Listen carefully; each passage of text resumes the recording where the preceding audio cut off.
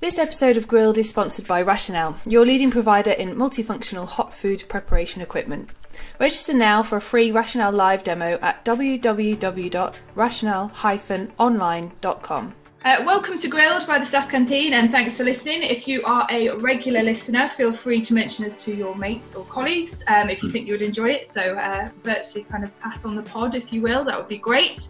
So I'm Cara, editor of the Staff Canteen. In this episode, I wanted to talk about opening a new venture during COVID-19. So with a lot of restaurants, pubs, bars either still not able to open or sadly making the decision to close permanently, it seems a little bit of a terrifying prospect to start from scratch. So I found two chefs who are taking on that challenge. Kray, Treadwell, who's a former head chef at Man Behind the Curtain in Leeds, and Tickle, who was the head chef at the Forest Side. So thank you both for joining me today. Kray, let's start with you. So your restaurant, 670 grams, is opening on Wednesday. So yeah, squeaky bum time for you in Birmingham. So talk to me about that. Why did you want to take on a new business now? Well, I didn't really. I'd already signed the lease before someone at a bat, so okay. I had to. That's the reality of it. So yeah, but obviously it's just made everything obviously a bit longer. Mm-hmm. But when is there a good time to open a restaurant? Really? Do you know what I mean? Yeah. If anything, it's not. I know it's bad because people are losing their jobs and stuff like that. But people are eating out. Do you know what I mean? People do want to go to new places and are getting excited for stuff like that. So I don't know. I don't know. I don't know anything about it. Obviously, it's my first one, so I don't know how it would be different to if it wasn't due to COVID-19. So I don't really have an answer to it apart from I already signed the lease. The bank already gave me the money, and I had to open it. Yeah. Okay. So yeah. So with that in mind, then, what were your thoughts having already got the lease and the money, and then coronavirus happened? What did you think? I thought it was good time to spend with my daughter. Yeah. And really, better time that I've got no excuses now when this opens. So if there's any mistakes or anything missed, I've had more than enough time to get it ready. So basically, I'm not going to say it's benefited me because it hasn't. But I'm not like a normal restaurant where I had to pay staff bills, even sort out the furlough and stuff like that. It was nothing. This is like starting from scratch on Wednesday. So I haven't lost anything yet. I haven't lost any money, which obviously a lot of people have. So for me, it's just, and we're booked up till the end of October, which is great. So thank you to everyone for that. We're only a small restaurant, 16 covers. So we're not a 100-seater restaurant or who turns tables or anything like that. So to be fair, I think I've been very lucky that this was my plan before COVID, but it's going to benefit me during COVID. So I think luck's a big thing for me in it, really. Okay. And it's interesting you said that because, Kevin, we talked just before we came onto this, and you said that you had been looking at somewhere else and you felt like it was lucky that actually you hadn't signed for that particular property. Yeah, we were very lucky. I mean, me and Nicola, my wife, have been looking for somewhere for quite a while now, and a couple of places cropped up pre-lockdown. And we were very interested in one in particular, and obviously COVID came in, but we were still in the position where we could pull out of that particular deal at that time. And in all honesty, I think that was a good decision to do that because it left open the opportunity to get the place we've got now. I completely agree with what Kray said before. I mean, when is it a good time to open a restaurant? It never is. It's always squeaky bum time. But I think having that period over lockdown to yourselves, and you can sort of bounce a few ideas off each other, you can start to get a plan together, really, and you just get a bit more time to make the initial mistakes that could have quite possibly happened if we'd have just gone straight in for it. Yeah. And so whilst we're with you, Kevin, tell us about the inn that you've taken on in the Lakes, and why that obviously is now, you're glad that that's the property that you've now got instead of the one that you were looking at before. We took on it's a 17th century coaching inn. You know, it's a beautiful little building. It needs a lot of work doing to it, but it's got the character we were after. The beauty of it being a bit of a doer-upper is we put 100% of our influence into it right from the start, rather than taking on a going concern and having to run it in a bit before we feel comfortable making changes. It's in a lovely spot as well. I mean, I don't think there's been a day gone by since we got the keys that the locals haven't been in to sort of offer the help or support. So, you know, I just feel we've picked the right spot in the right area. And I think no matter which way it goes for us, because nobody knows yet, I think we'll have the full support of the locals and businesses around the area. Yeah. And I mean, both of you, you couldn't have two more different locations, could you, really? So obviously, Kray, are you city centre? Yeah, so just outside the city centre, it's a little place called Digbuff. It's almost a little bit like Hackney, Cara. Okay. Very familiar with yourself. Yeah.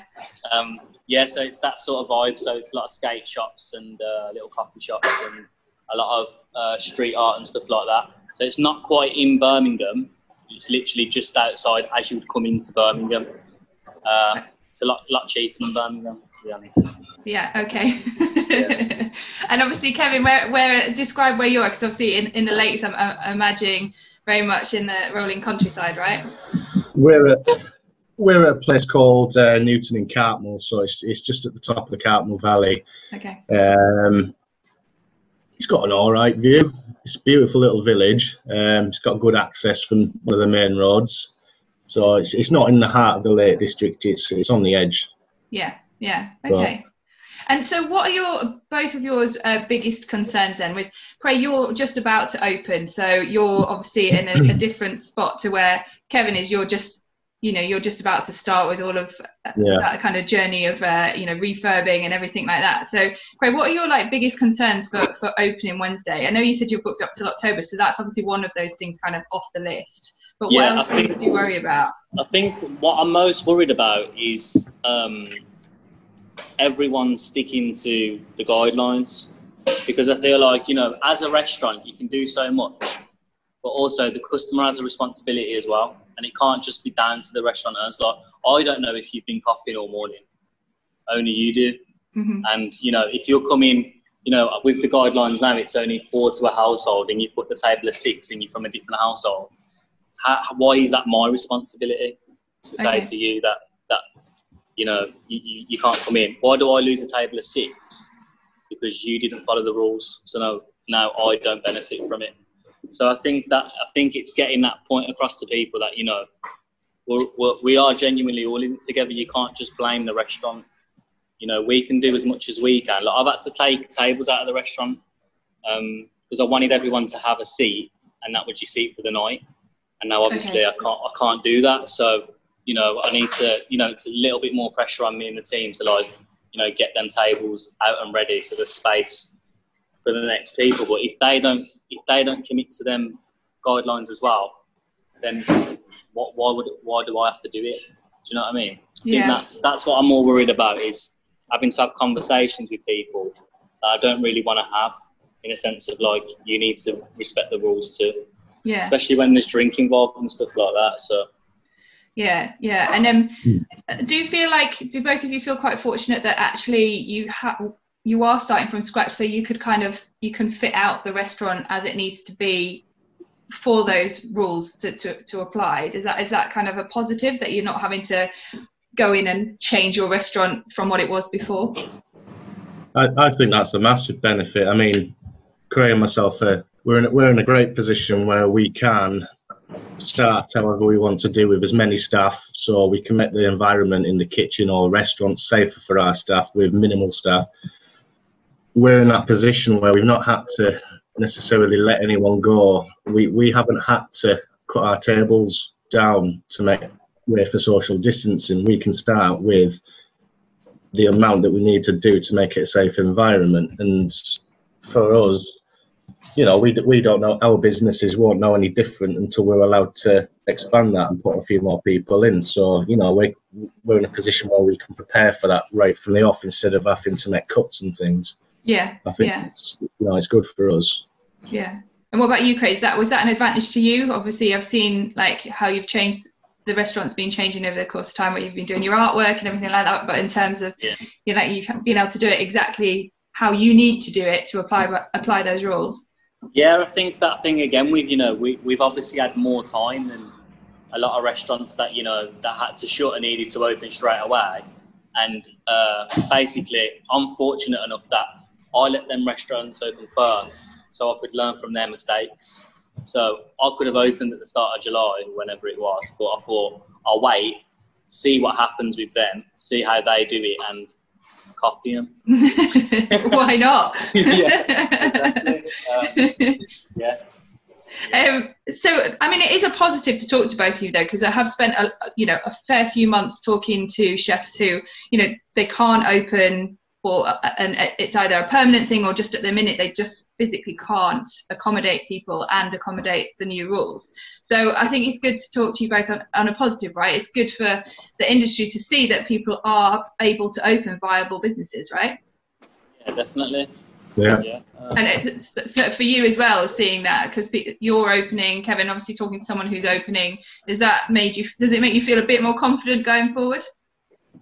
It does, yeah. I mean, listening to what Cray's had to say today so far, it kind of confirms what we're thinking. I mean, we're in the same boat, and you know, there are obvious worries about. I mean, especially up here, it is quite a seasonal district in terms of catering. We have a good summer, we're busy, but then it tends to die off. So we do kind of rely on our summer trade to see us through those months. But whether it's an initial spike because everyone's just been let loose again, everyone's busy. Everyone's absolutely packed up here to their capacities. That is, I mean, I've not spoke to anyone who isn't full at the moment and taking bookings for those periods where we're generally quiet.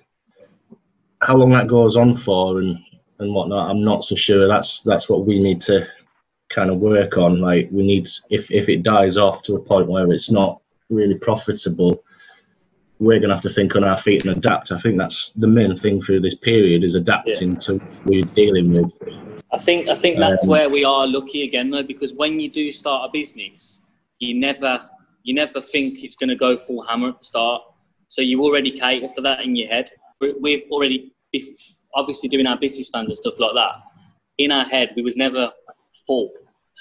So, you know, these restaurants that are opening back up now, they need to be full because they've lost a lot of money and a lot of rent and a lot of time. Whereas, you know, it hasn't really changed for us in a sense.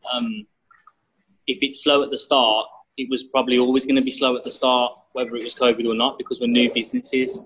Do you know what I mean? So we still have that time to build it up. Whereas these businesses that was busy, that was doing 100 people and now can only do 30, 35 people, that's who it's hit the most. You know, that's who I feel sorry for, really. Yeah. And do either of you worry about a second lockdown? Not necessarily across the board, but in your kind of areas. Do you worry about that at all going forward? I think at the minute I ain't got time to worry about it. If it happens, it happens. It happens for everyone, doesn't it? Again, if we shut tomorrow, then the restaurants that have already been shut are worse off. So again, it's luck. You know, obviously I don't want to shut, I want to open, and I haven't earned any money for like four months, and we need to start taking some money, but you can only do what you can do, can't you? So that's just life, isn't it? Again, it won't affect us as much as it would them other restaurants that have reopened and had to reshut. Yeah.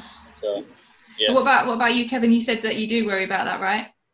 Absolutely. I mean, you'd be daft not to worry about it. If we did go into a second lockdown, it would put us back into the situation that we luckily managed to avoid in the first place. But I mean, risks need to be taken if you want to be a successful business, and everything else seems to have slotted into place for us. But there are worries.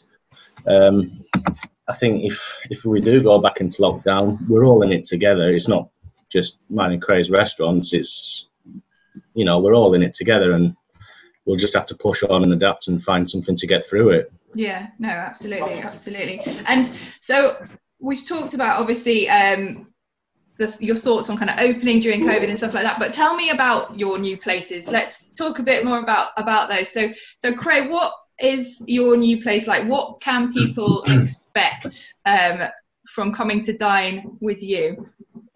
I think my restaurant is probably for, I don't want to sound rude actually, it's more aimed at a younger generation of people that would like to go to these restaurants but don't have £400, £500 to spend on a meal. Okay. So, you know, it's the middle ground where, you know, we play hip hop music, we do food that we want to do, and it's at a price that, you know, anyone can come really for that experience, rather than it being subjected. So people say, oh, why don't we have a lot of chefs anymore in industry or any front of house? How do you expect these people to get into the industry if they can't afford to go out and eat in the places that you want them to work?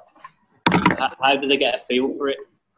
And I think that's what I'm trying to do. I'm trying to bridge the gap that way. And, you know, I remember when I was 17 and I went to the Fat Duck and I drank water, and I had to walk back to the train station because I didn't have any money left. And that tarnished my experience because I didn't enjoy it as much as I should have. So then I thought, it weren't worth it, that, but it obviously was. Mm-hmm. I just couldn't afford it at the time. I'm not comparing myself to the Fat Duck, by the way. I'm just saying that you know, I think there's not a lot of restaurants, especially tasting menu wise or fine dining, that are at a reasonable price. Obviously they are for them because their rent's higher, their staff's higher, their everything's higher. But I'm trying to bridge that gap where, you know, if you're 21 years old and you want to take your girlfriend out, it's not going to cost you a holiday, basically. Yeah, that's a really interesting point, actually. That's a really interesting point. I'd never thought about when you're a young chef wanting to go out to eat and, like you said, having to sit and drink water, because part of the experience is that you feel like you can do everything, isn't it? So, yeah, exactly, yeah. You want the full experience, don't you? Yeah. Yeah. What do you think, Kevin? I think that's a really interesting point. I think, it's a good point. Yeah.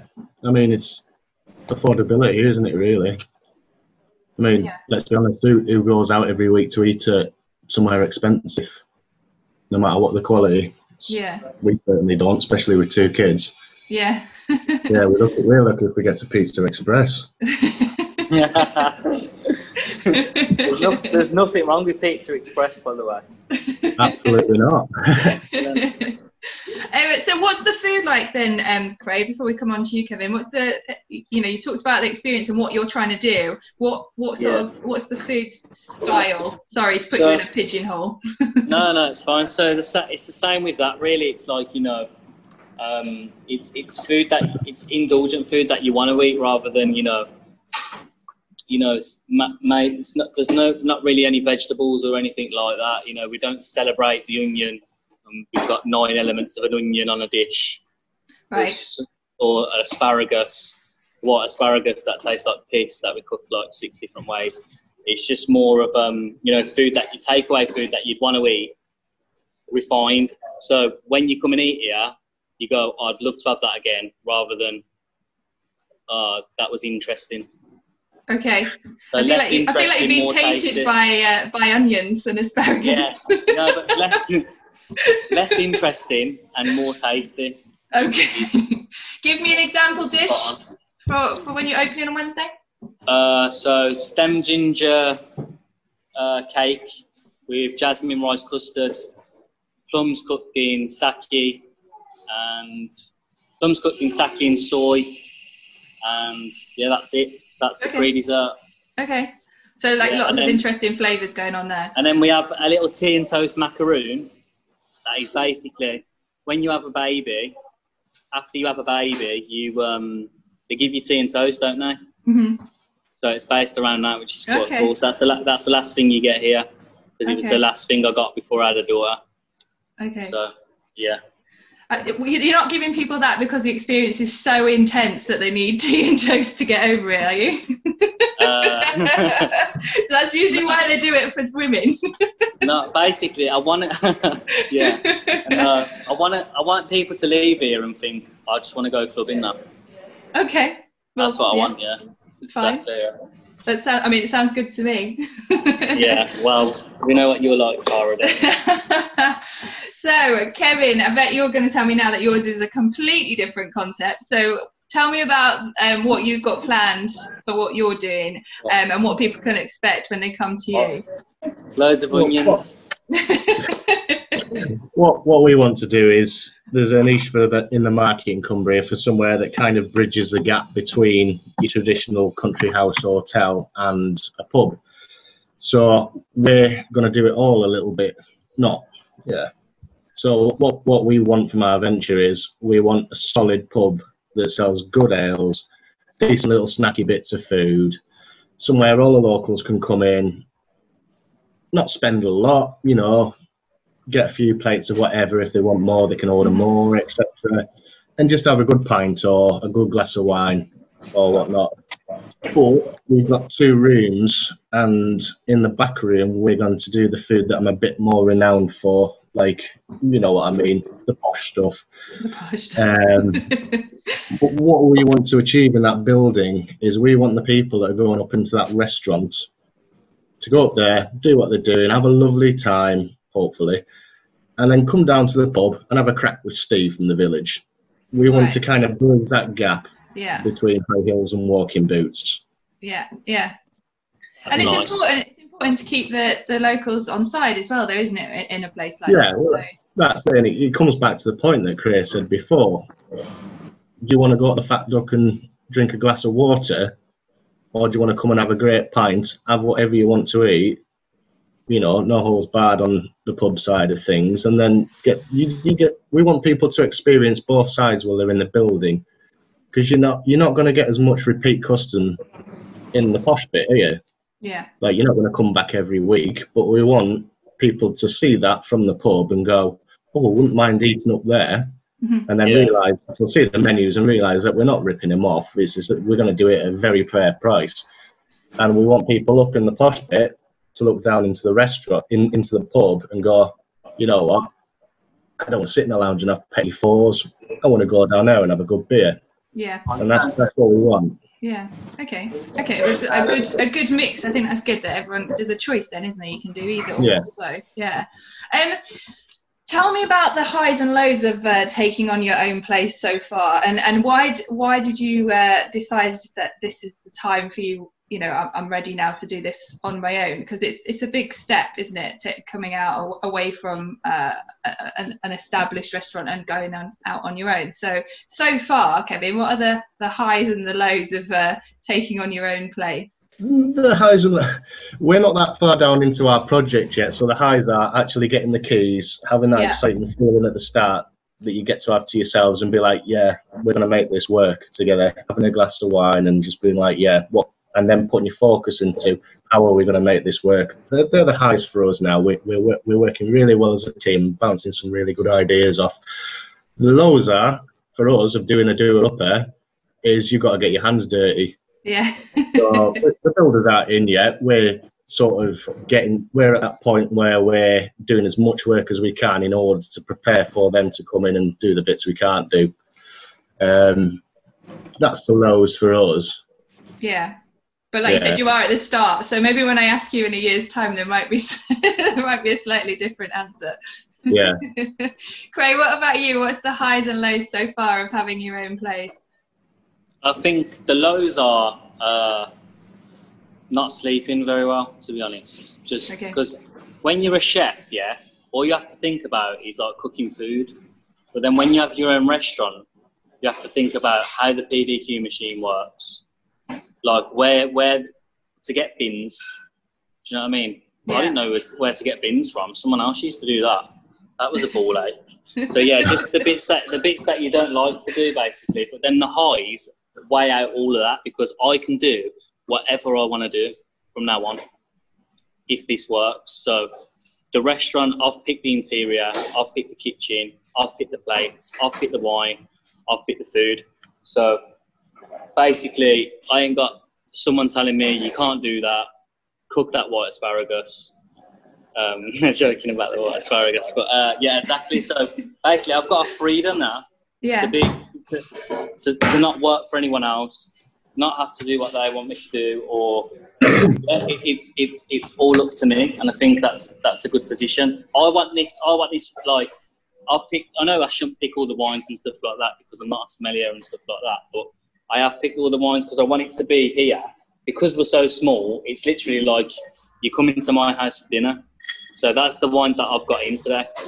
So all the menu and the wine menu are all handwritten every day.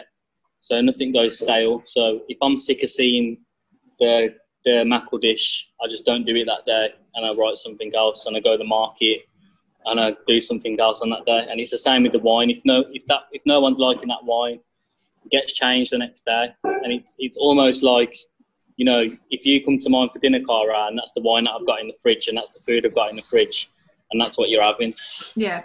Okay. Yeah. No, I like that. And I wanted to talk quickly as well about recruitment. So how do you, I mean, Kray, I don't know how many people you've got working for you and how easy that was to do. And Kevin, I know obviously you're working with your wife, but you'll have a number in mind of the team that you need to do that. So during everything, obviously with the current climate and everything that's going on, have you found recruitment okay? Is it something you've thought about yet, Kevin? I don't know. So we've put a bit of thought into it. I mean, as I said earlier, we can start small and then expand as it's safe to do so. So I have got people in the pipeline that I know that they'll be there when the time comes. But in terms of actual numbers, we've not really thought that through 100% yet because we don't know what it's going to be doing next month. So I've got a rough idea of our staff sizes, but a bit reluctant to start recruiting just yet. Okay, but you think you'll be fine recruiting? I think so. I think so. I mean, we're certainly looking at having a smaller team than I used to have at the last few places that I worked at. Yeah. So yeah.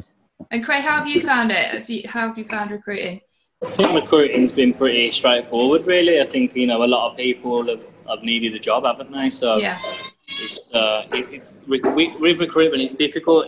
There's a lot of people apply for the job, but it's getting the right person to fit your restaurant, isn't it? And you know, people asking for stupid amounts of money when we're in the middle of a pandemic, like more money than I'm going to get.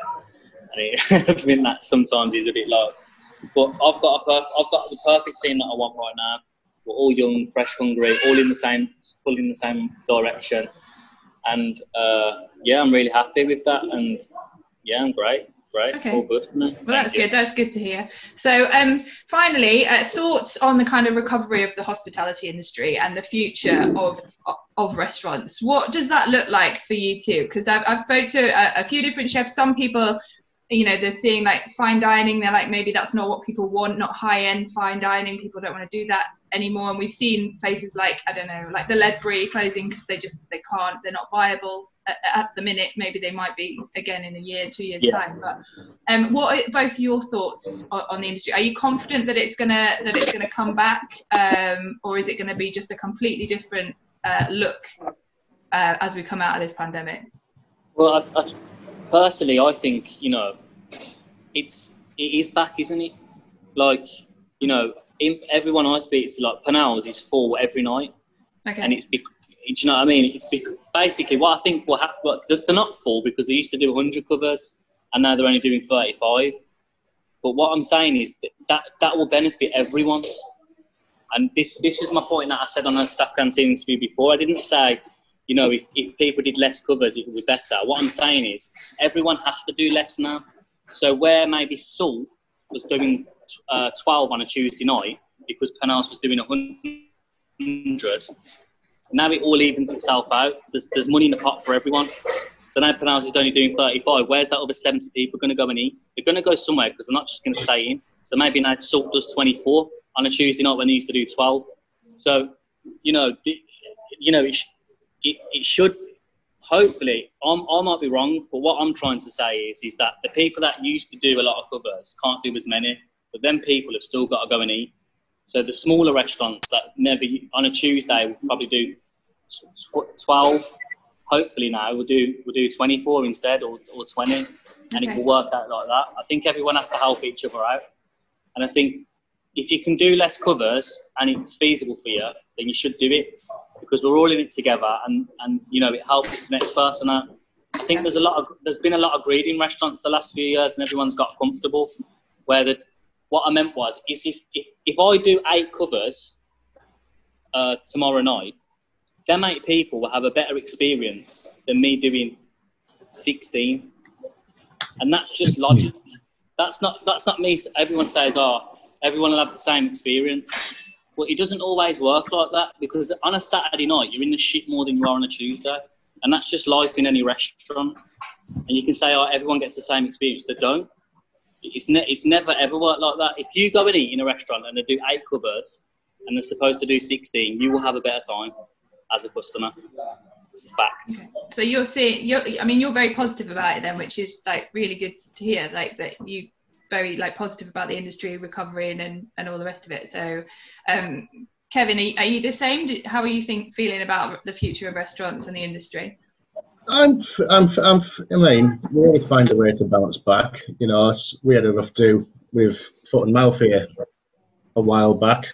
I think it was about 2001. It basically put the industry on its arse. But you get through these things, and as Kray says, we're all in it together. We're all in the same boat. We need to find that what we need to do is adapt and go with the changes. I mean, we're lucky, like we have the safety net of the location. I mean, we're always going to get tourism in this area, and it's got nothing to do with food scene, it's to do with the area. So there's always going to be that market of people to aim at. And I mean, if mine and Nicola's plans go tits up and we find out that the fine dining side of things isn't working, the combination isn't working, then as business owners, we're in complete power to change that to hit the market. Yeah, same as me, Cara. If no one wants to eat fine dining food, I'm more than happy to do mutton and rice. Yeah. I'm really good at it. That's good to know. Yeah. I'm glad you've got a backup plan, Kray. Turtle Kray. Oh, well, that's fantastic. Okay, brilliant. Well, I think that's a perfect place to end it. And like you said, I think positive thoughts is great. And the fact that the industry and people in it are always willing to adapt, I think is definitely a good thing. And I think hopefully everything will be fine. So, and no more lockdowns. We don't want any more of those. So, No. Brilliant. I don't think we will have a second lockdown anyway. Well, I'm hoping not one across the board. If we all think like that, then it won't happen, will it? No. Energy, Cara. Positive energy. Okay. Yeah. Brilliant. All right. Well, thank you both so much. And Kray, good luck opening on Wednesday. Kevin, when are you actually opening, Kevin, or do you not have a definite date in mind? We're looking towards the end of autumn, but we haven't got a specific date in mind. Okay. Well, good luck with that as well, and I'm sure I'll talk to you again once you're both open and have a little bit more idea of the lay of the land. So thank you. Thank you, and you. Nice to meet you and talk to you. Nice to meet you, mate. All right. Thanks very much. I'll come see you. I'm sure we'll bump into each other at some point, hopefully. Yeah, I'm sure we will. Yeah, no problem. Unless it goes hits up and you just serve mutton and I end up running a pub. Yeah, we'll do that. You do the beer, mate. I'll do the mutton. Sounds like a plan. Yeah. We hope you enjoyed this interview, and if you have any comments, feel free to tweet us or comment on the post. We're making all of our interviews available to download. And finally, if you like what we do, whether it's our podcast or our videos or even our features, please head over to our Patreon page and support us there. This episode of Grilled is sponsored by Rationale, your leading provider in multifunctional hot food preparation equipment.